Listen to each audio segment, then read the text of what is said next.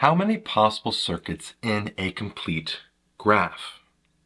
Well, we're given here for n vertices, the number of vertices in a complete graph, there will be n minus 1 factorial routes. N minus 1 factorial is n at minus 1 times n minus 2 times n minus 3 as you keep going down to 3 times 2 times 1.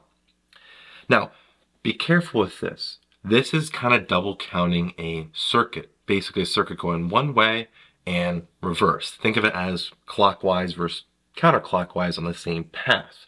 It's the same circuit just going a different way, but it's still the same combination in the same exact order, just backwards.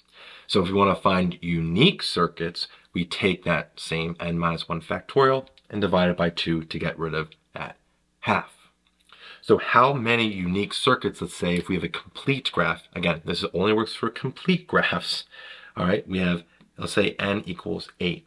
So how many unique circuits are there when n equals 8, n vertices? Well, what we want to do is use our formula here. We have an 8 minus 1 factorial over 2. Now 8 minus 1 is a 7. Be careful with this. 7 factorial over a 2. And a 7 factorial comes out to be a 5,040. So there's 5,040 circuits that exist on a complete graph of 8, right? But we're double counting the reverse one, so we divide that by 2. And unique graphs, we have 2,520. 2,520 unique routes on a graph, unique complete circuits here on a complete graph. So again, remember, this only works for complete graphs, but there we have our formula. And our answer, for example, is 8.